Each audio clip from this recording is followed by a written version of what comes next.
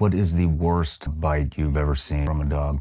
Probably the one that Benny talked about. You know, his dog Digo was in Iraq. It was an ambush scenario where they were understanding that they were about to be ambushed, and they sent the dog like a palm grove or something like that, and they had some sandbags set up where it was just kind of a little gun port, the barrel sticking out of it, kind of aimed down, and the guy was behind it, sitting, you know, with his face and neck right through that gun port, and Digo air scented him, came flying through and jammed his muzzle right through the port there.